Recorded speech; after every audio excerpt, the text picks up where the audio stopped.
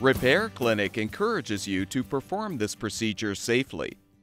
In this video, we will show one or more of these icons to alert you when to use caution.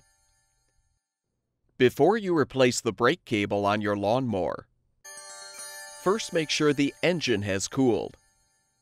Next, you should remove the wire and boot from the spark plug to prevent the engine from accidentally starting. Note the position of the traction control cable, then remove the nut and washer and slide the brake cable support off of the bolt.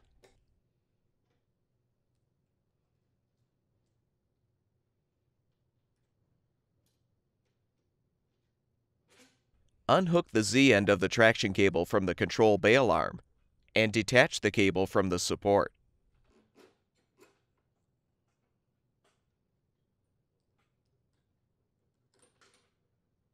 Now release the Z-end of the brake cable from the brake bail arm. Depress the tabs to release the old brake cable from the bracket and detach the opposite Z-end from the brake lever.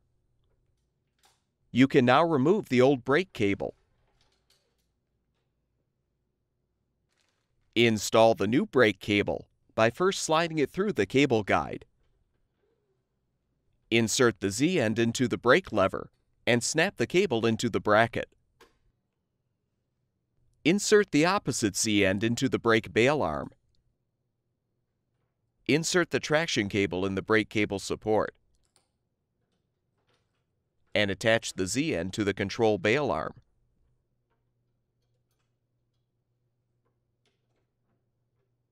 Slide the support onto the bolt. Replace the washer, then thread on the nut.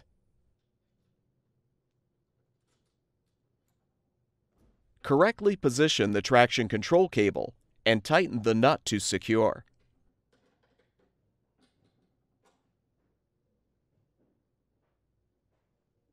You're now ready to reattach the wire and boot to the spark plug and confirm that the lawnmower is working properly.